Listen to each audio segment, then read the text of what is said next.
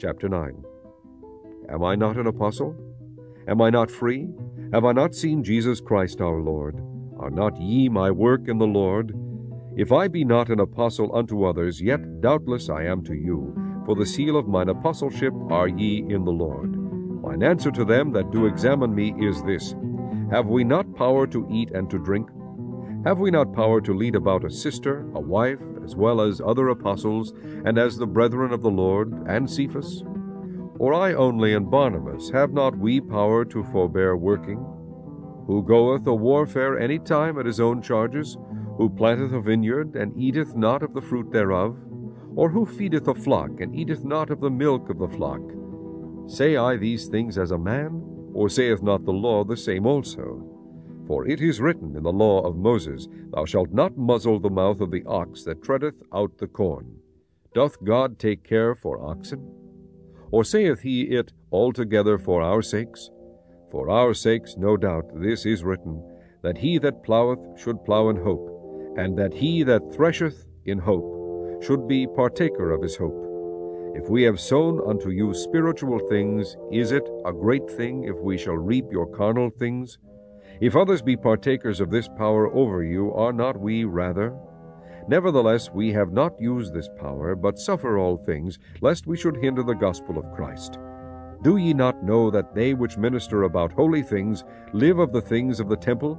And they which wait at the altar are partakers with the altar.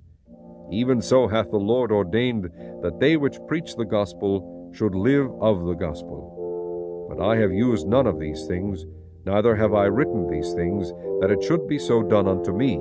For it were better for me to die, than that any man should make my glorying void.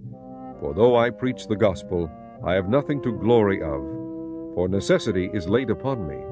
Yea, woe is unto me if I preach not the gospel. For if I do this thing willingly, I have a reward, but if against my will, a dispensation of the gospel is committed unto me.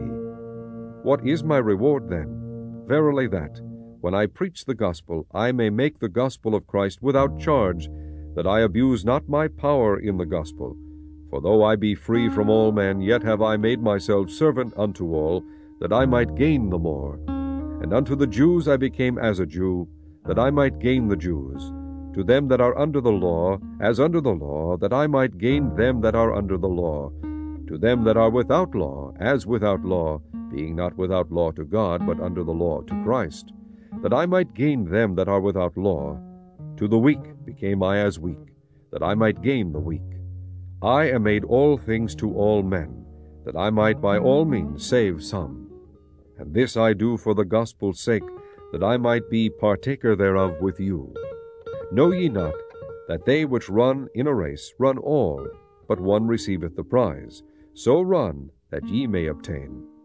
And every man that striveth for the mastery is temperate in all things.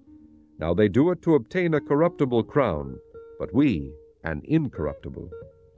I therefore so run, not as uncertainly, so fight I, not as one that beateth the air, but I keep under my body, and bring it into subjection, lest that by any means, when I have preached to others, I myself should be a castaway.